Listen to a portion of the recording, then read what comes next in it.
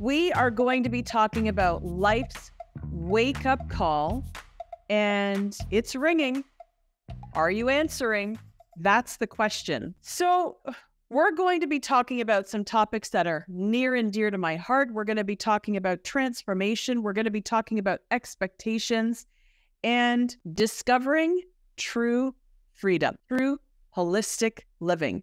And I used to think that word holistic was, it was spas and it was retreats and it was Costa Rica and it was all of these things.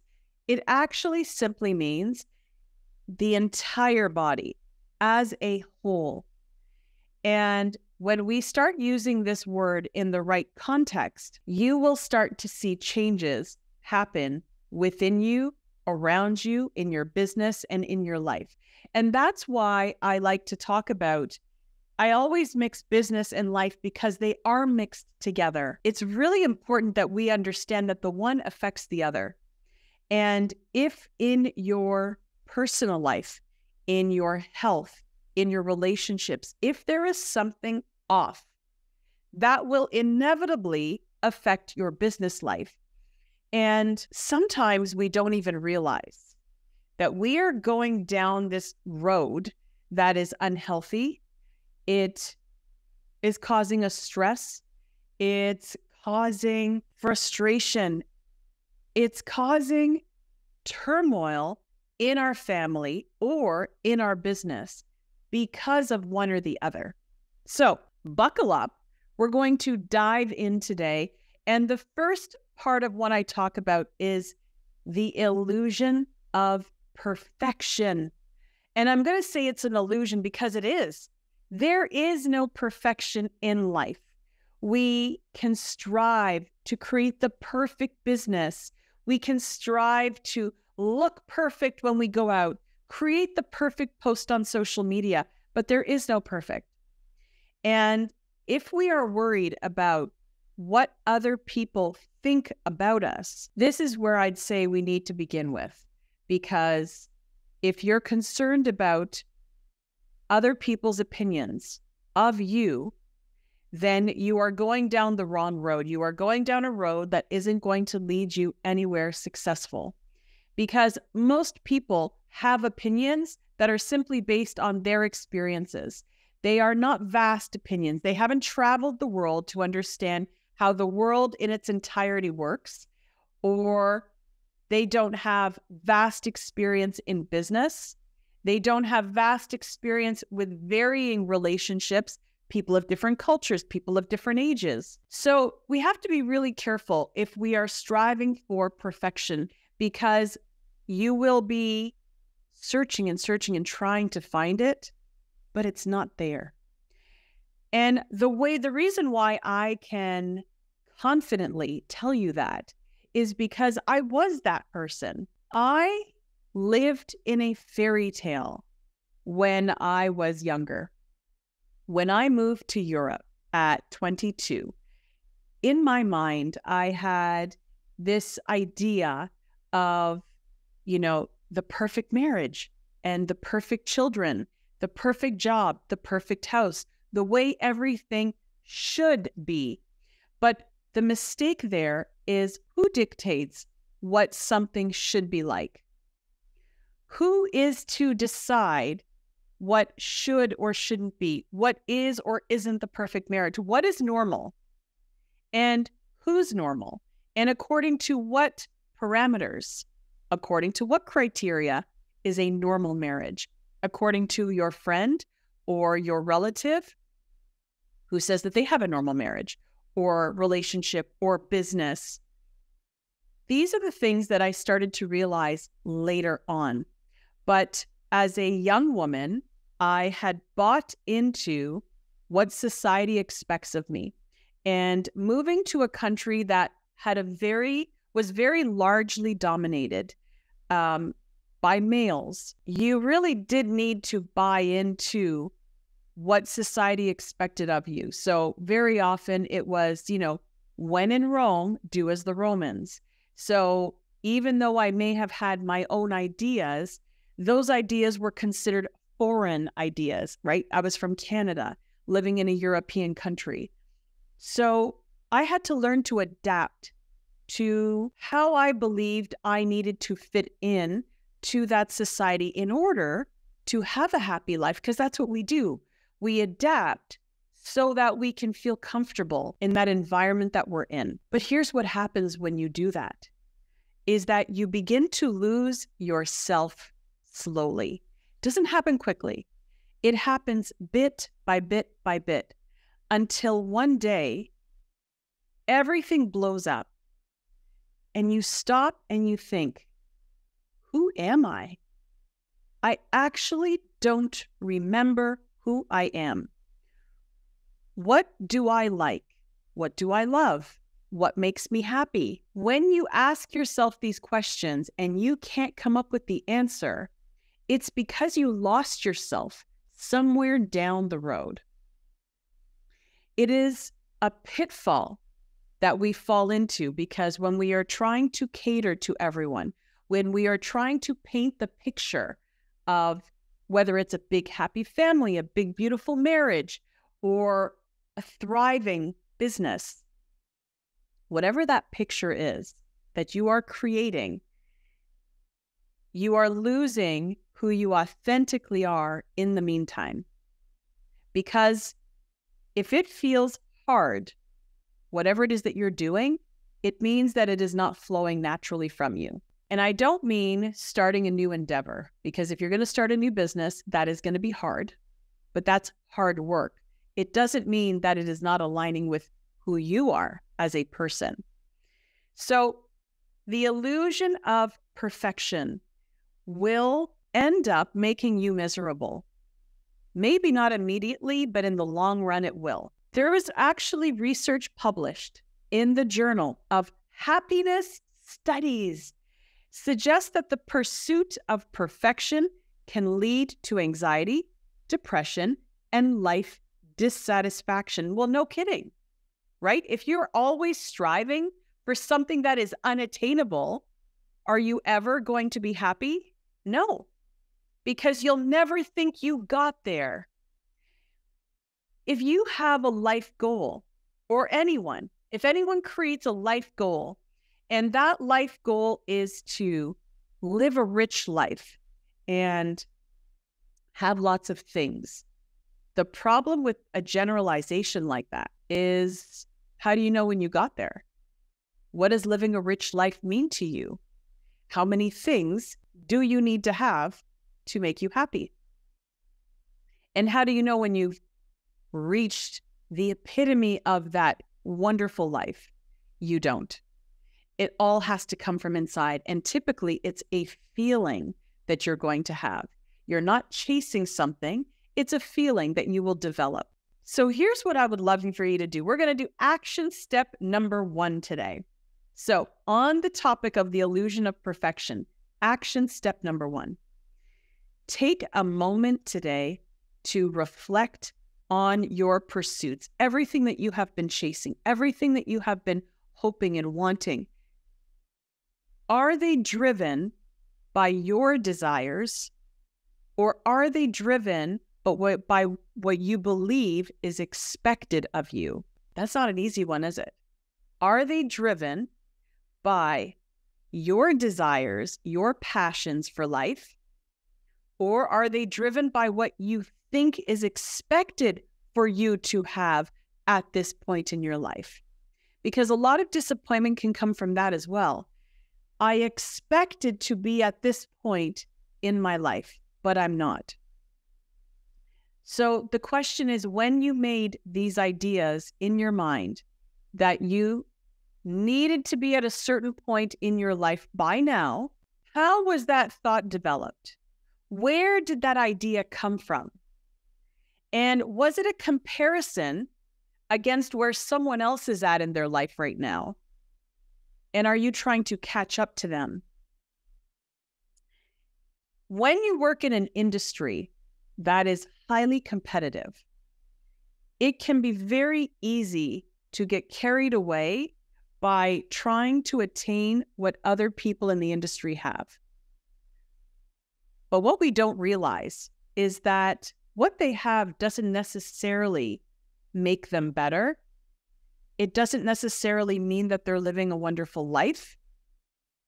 It simply means that they're going after whatever is driving them. And I'll tell you, a lot of the time, what's driving them is their expectations of what they believe people are expecting of them. Even they are not pursuing who they authentically are. So the sooner you can embrace you, what drives you? What are your desires? Where do you want to be? Never mind where everyone else thinks you need to be, but where do you want to be right now? Let's go to number 2, the wake-up call. So I did live like that for many years, right? The perfect wife, the perfect mother, the perfect teacher, and cook the perfect food, and everything had to be just right because I needed to fit in to this society. Although I have half of me, right? I am what I call a mixed breed. I am half Greek, half Irish. So when living in a Greek country, although I know that I was raised half Greek, I don't look Greek to many people. So people very often will decide whether they like you, don't like you, how to interpret who you are by how you look, first impressions. And I was often considered to be a foreigner, even though I was not a foreigner technically because I was half Greek. That was how I was considered to be. And so I was always trying to fight against that. But no, I'm half Greek. I'm just like you. But I didn't really know the language very well. So there was a lot of judgment that I was almost in competition with. And so I would try and learn Greek faster and learn to read Greek faster. And, everything I was just trying to fit in because it's so much easier to fit in than not to. So my wake-up call came when I had a massive heart attack one night at 33 years old. A 2.5-year-old, I have a 7-year-old, and I'm being driven to the hospital late at night by my husband, and I'm dying.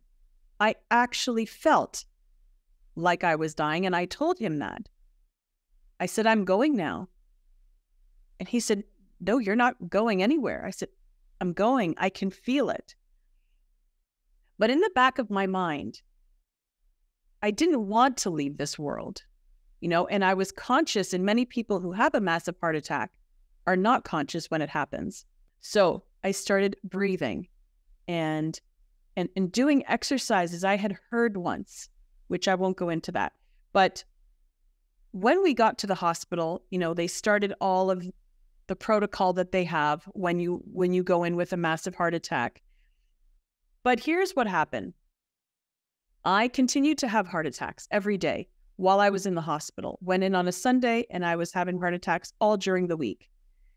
Got to the end of the week and I remember I was just in the room. It was a Friday afternoon and I remember looking out the window and it was a 3-story building. And I remember the doctor had just come in and he left and he said, I don't know what to do. There's no other medication I can give you right now that is going to stop these heart attacks. There's nothing else I can do. I don't know if you're going to make it past the weekend.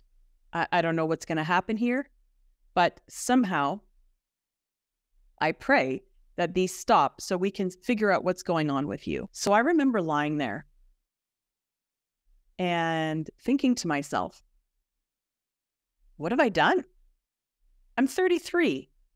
I have spent the last how many years doing what everyone wanted me to do, doing what everyone expected me to do, of my own volition. Who am I? And what is it that I want? Is this how I want my life to end? Right here, right now. What have I done? I have not accomplished anything that I wanted to actually get done.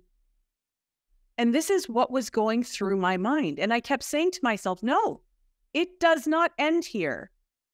There has got to be more to this life than me lying here now. Otherwise, what was it all for? From that introspection,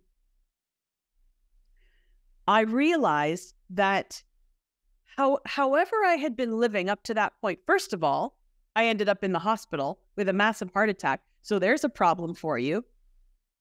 Obviously, I had not been treating my body well enough, holistically enough, that that could happen.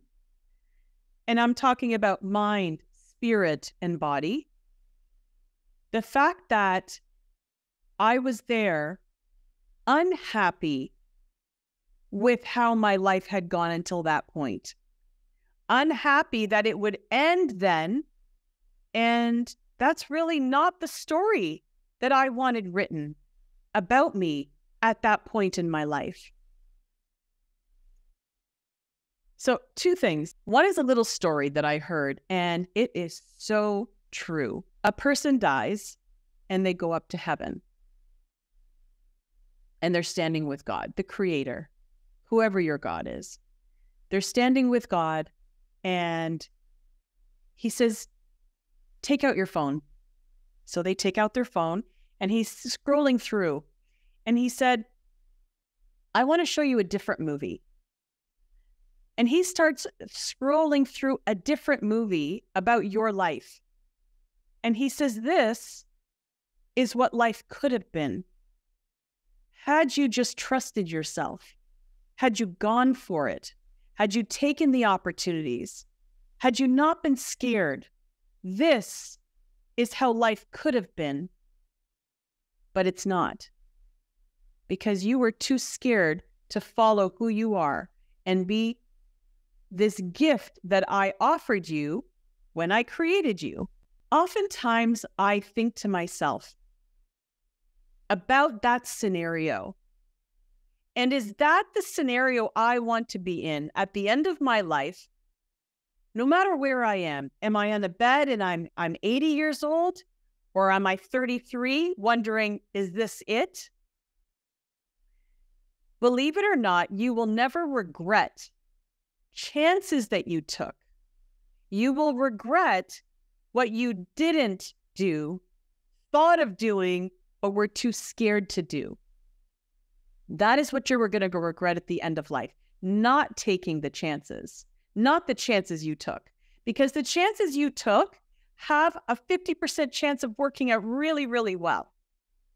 But we let fear and expectation and what are other people's opinions of us going to say if I go against what is socially accepted? But what we forget is what's socially accepted is just by those people and whatever their experience has dictated. I was, fooling around on paper, and I was thinking to myself, what would be the most disappointing message that could be written on my gravestone? What would that be? How morbid is that, right? But think about this for a minute. Rather than what I wanted to say, what is what I don't want it to say? So I'm going to read you what I wrote. Here lies a woman who could have lived a fulfilling and authentic life. Instead, she spent her days chasing an illusion of perfection, confining herself in other people's expectations, sacrificing her unique desires and passions and dreams. She leaves behind a life filled with what ifs and could haves, her true potential remaining unexplored. May her journey remind us to seek authenticity, honor our individuality, and courageously live the life we were supposed to live. So I definitely don't want my gravestone to write that. So therefore, I aspire to live authentically, to speak messages like this to you so that you understand that there is so much you could be doing, should be doing, but maybe you're not because something is holding you back. And that something is either an opinion of someone, an expectation, or fear? So here is your action tip for that part 2. Consider journaling about moments when you have felt overwhelmed. What can these experiences tell you about your life and how you have been leading it? Because overwhelm means you are not living in flow. And what does flow mean? It means going against the current of who you actually are. So once you start living according to who you are, believe it or not, life becomes much simpler, much happier, and easier. Everything becomes less of a challenge when you are not trying to be someone you're not. Let's go to part 3, the power of choice. So here I am, post-hospital, post-operation. I ended up having triple bypass surgery. Not an easy operation, let me tell you. It also does not have an easy recovery. The recovery is brutal. And when I was in recovery, I realized I had 2 options. One is to stay home, deathly afraid to leave my house, because what if I have another heart attack? What if my kids are with me and I have a heart attack and die? It's better to be safe than sorry. All of these ideas going through my mind. So what I realized is there are 2 roads I've got right now, two roads. I can go down the road of fear and worry and not living life, this life that I've now been given back. How many people survive a massive heart attack, another 4 subsequent heart attacks, triple bypass surgery, then a minor stroke, and then get sent home? How many people? Not many. So really, there was only one path for me to take. And that was the path where I choose life. I have to feel the fear. I've got it. I can't pretend I don't, but move forward anyway. Because what's the worst that's going to happen?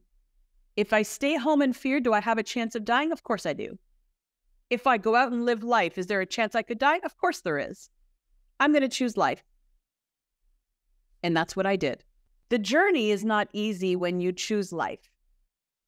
The journey is not easy when you choose to feel fear and move forward anyways. But when you choose life, you won't have regrets at the end of your life. If you choose fear, you will. I promise you that.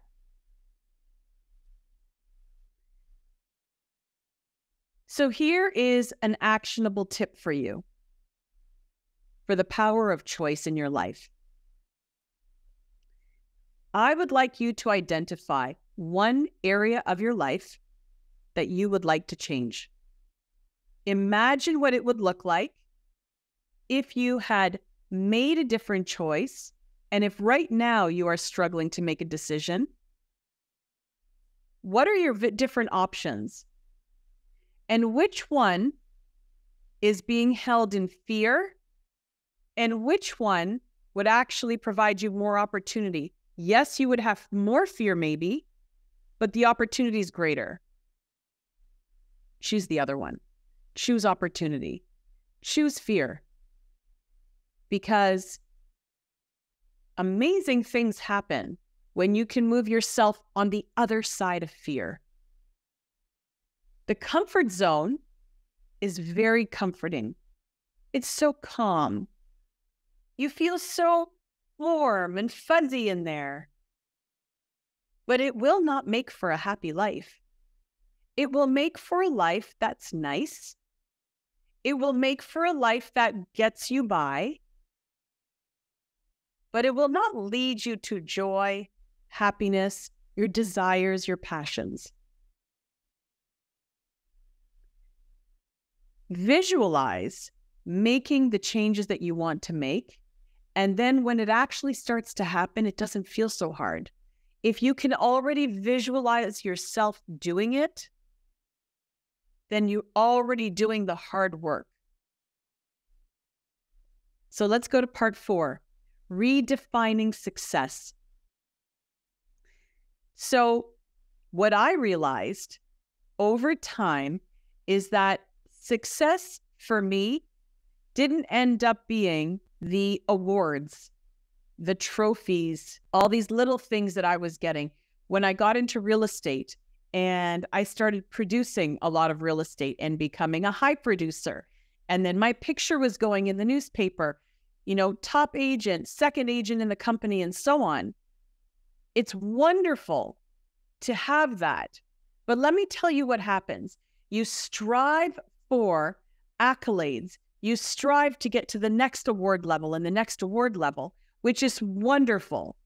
I'm not going to say it's not. But then I'll tell you, a week after the awards, you say, now what? I got the award. I sacrificed a lot. I took calls on vacations, which made me upset while I was on vacation, which then affected my vacation with my family. That happened almost every year. Going out, having family dinners, family outings, which were interrupted by phone calls, by angry people, by miscommunications. So at what sacrifice are you willing to get the awards, the accolades, and so on? Or is there a way to still strive for what you really want, but to have boundaries? Boundaries of communication, boundaries how people can treat you, boundaries of when people can contact you and when they can't. Respecting yourself, your time, and your family enough that you will start to implement boundaries so that you can start living that life that you really, truly desire. Think for a moment. What does success look like to you? And does this look different than it did 10 years ago, 5 years ago, 2 years ago, and maybe even moments ago before you started watching this? What does success mean to you? And then when you can figure that out, go down that road. Never mind what success is supposed to look like according to I don't know who. Everyone will have their own version of what success looks like. I'd like to know what it means to you. Create your own definition of success. And what does feeling fulfilled, feeling joyful, what does that look like for you? And I believe that sometimes these are hard questions for people to answer because sometimes we haven't given ourselves permission. If we're needing to pay bills and mortgages and we have responsibilities, sometimes we say, well, it's not about how I feel. It's just what I have to do. And I don't disagree, but I do believe that there are ways that you can go about doing it, that you don't have to be miserable. You can be in a job, or you can start a business that you feel passionate about. Money can come from anywhere. It doesn't just have to be that one source that you've been getting it from all these years. Money can come from any direction. You just have to decide which direction you'd like it to come from. And we're going to go on to the last point, which is finally the path to holistic living. So I've taken you down this journey of how I began changing my mindset. So once I recovered from my open heart surgery, I then decided that, yes, I had to keep my teaching job because that helped to pay the bills, but I could also create a new path, and I could go down a new path of opening my own business.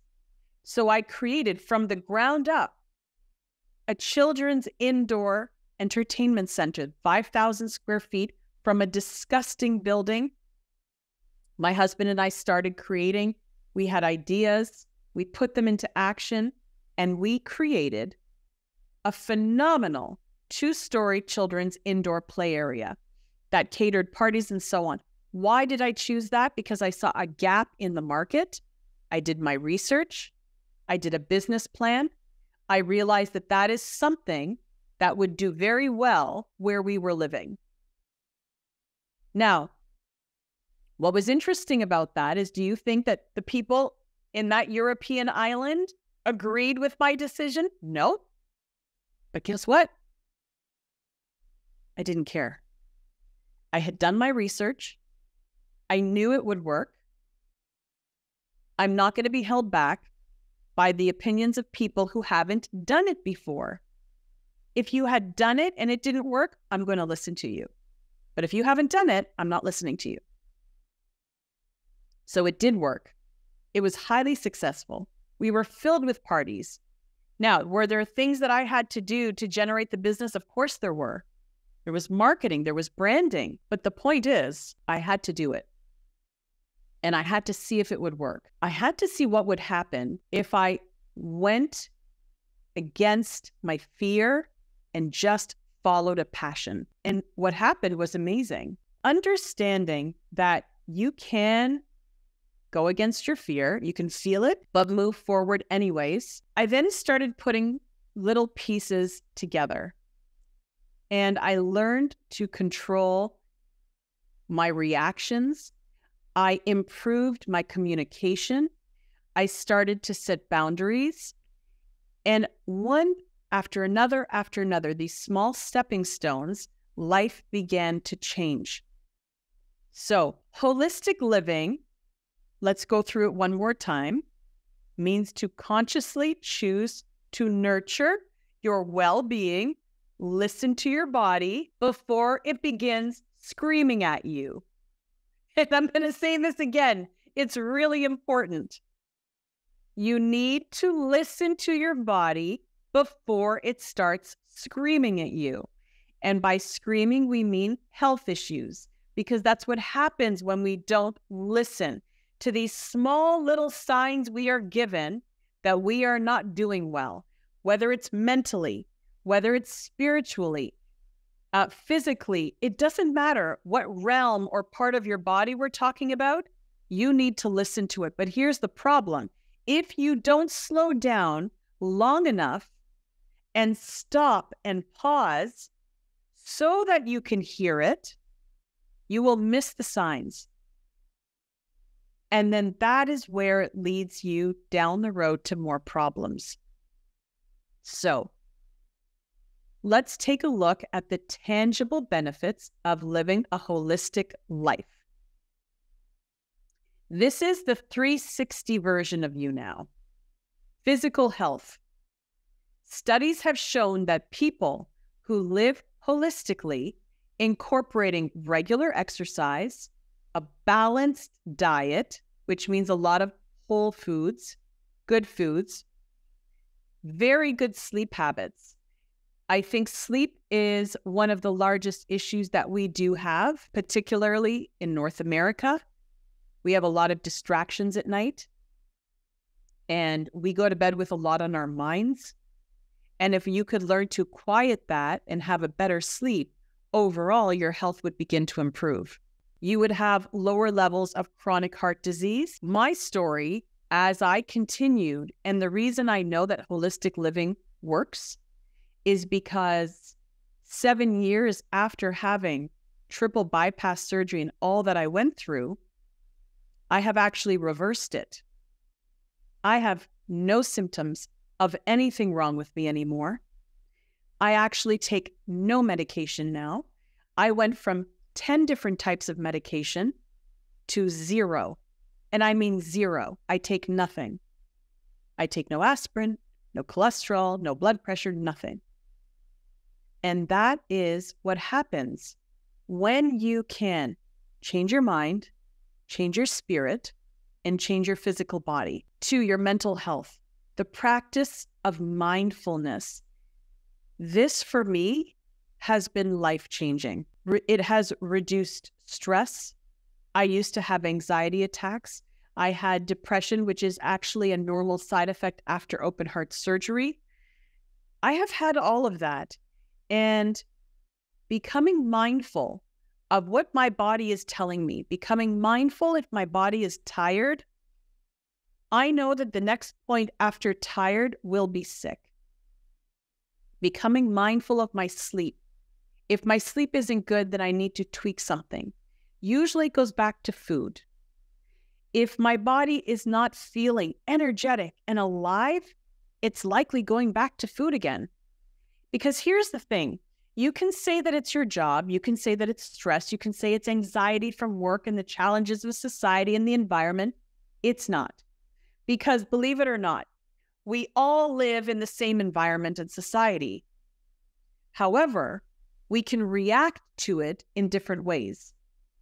And if my body is healthy and my mind is positive and I'm not reactionary, those problems really don't seem as bad as they are. We will exaggerate the problems going on in the world if we ourselves have a deficiency somewhere.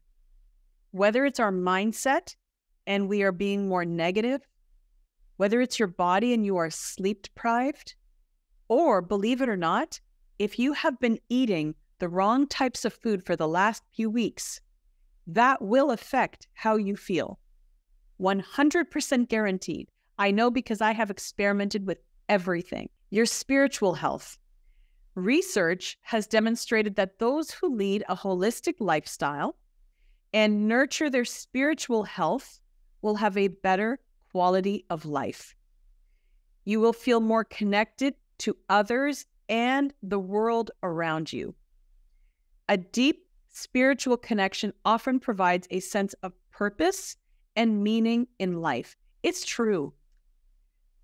Spiritually, you can decide where your heart and soul lie. But if you don't believe that there is a higher spirit out there that is looking out for you, maybe you just want to do a little more research. I have experienced multiple miraculous moments in my own life. The fact that I am sitting here is a miraculous moment in itself. So I do believe that God has played a huge part in my life. I would not be here. I should not be here, but I am. And I have overcome so many different challenges.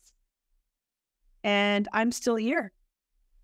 And I believe there's a reason for that. So when you do feel a spiritual strength, I feel as though you can go through life with a lot more determination and persistence. And you just don't give up that easily because you know that there is a higher power who's got your back. But you also need to help yourself. I'm going to tell you that joke. You know that joke? Where there is a flood. A flood is happening, and there is a man standing outside his front door. Flood's happening.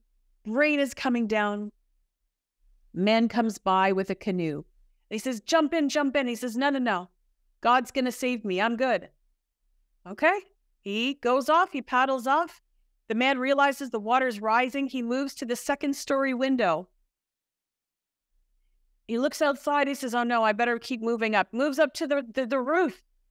Helicopter comes by. Buddy, get in. We're here to help you. No, no, no, no. God's going to save me. I'm okay. Helicopter flies away. Okay.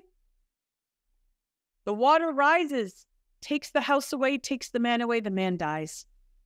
He goes up to heaven. He says, God, I was waiting for you. Why didn't you come? He says, I sent a canoe. I sent a helicopter. What more can I do for you? We have to help ourselves. So we want to be healthy. We want to live holistic lives.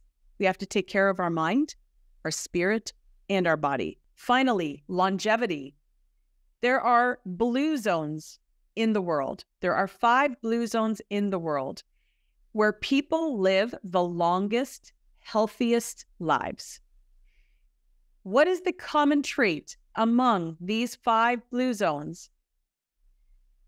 Because they have a holistic approach to living. A diet rich in plant-based foods, regular physical activity, strong social connections, and a sense of purpose. Everything we've been talking about today. That is what those 5 regions in the world have in common. That the people there live holistically rich lives. You don't have to be in one of those blue zones. You could do that right now where you are, if you wanted to. It's about desire. So, here is my actionable tip for you. Choose one holistic practice to incorporate into your daily routine. Start small. Maybe it's 5 minutes of being mindful, sitting outside, just listening. Close your eyes and listen to what's going on around you. And just breathe. You know that breathing has literally saved my life countless times. And I mean deep breathing, calming myself down. I cannot tell you the amount of times I have been in a situation where my heart rate starts rising so fast that if I allow it to keep going, I will have a heart attack. And sometimes it happens with heat. Sometimes it happens with stress. And it is my breathing that has brought me back down. And I did not even end up having to go to the hospital. Swapping out some things that you may have been doing until now with more healthy alternatives. And if you continue doing that day after day after day, I'm telling you, you can change your entire life. If I can reverse heart disease and no longer be on medication for the last 11 years, you can most definitely make small changes in your life. If you need someone to help you, if you want someone to help you along this journey, I am here to support you. I offer courses and I offer coaching and so on because I have been through the gamut of what a person can go through. Personal life, health, business. I know the ups and downs, so I can guide you to the path of more least resistance, if that makes sense. What part of your life do you want to make tweaks? What part of your life right now do you know that if you improved it, everything would change? What is that for you? Write it down, think about it, and start making small steps toward it. Together, we can redefine what it means to live, work, and feel balanced. Living a holistic way of life is not far off for you. It just requires a few tweaks here and there. And I'm here to help you.